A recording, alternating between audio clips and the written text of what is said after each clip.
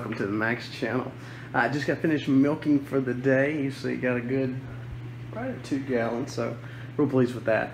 But the point of today's video is more of a somber kind of realization of this time of year. You know, we tend to love joyous Merry Christmas, but one thing that we have done over the last 3 years has been part of Wreaths Across America. If you don't know what Wreaths Across America is, I challenge you to look it up, because it is a wonderful thing of honoring our veterans, especially during this time of year when you see so much that's been sacrificed for us. So this year, instead of just being myself or Misty or just doing it kind of personally, we took our kids, because we wanted our kids to understand the importance of what a veteran is, the freedoms we have, and the benefit of just sharing and doing something else for someone else. So join us as we go. This video was filmed just a few days ago, but just wanted to show you just a little bit. And again, we brought our nieces and nephews, their cousins, along to enjoy, but also to understand the realization of how the United States has become so great for people like us. So I hope you enjoy this video.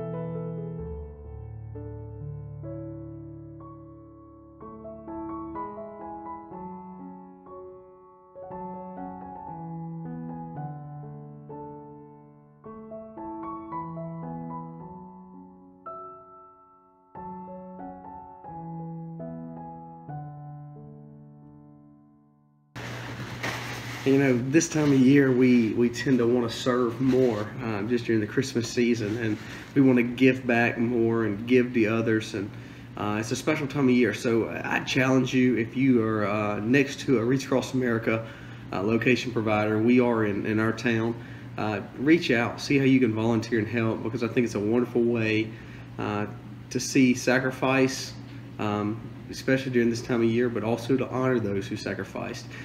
With us being homesteaders, more than that, us being homeschoolers, and even more than that, us being Christians. There's so many freedoms and things that we have because of all the things that we've had sacrificed from veterans. So if you're a veteran, thank you for watching.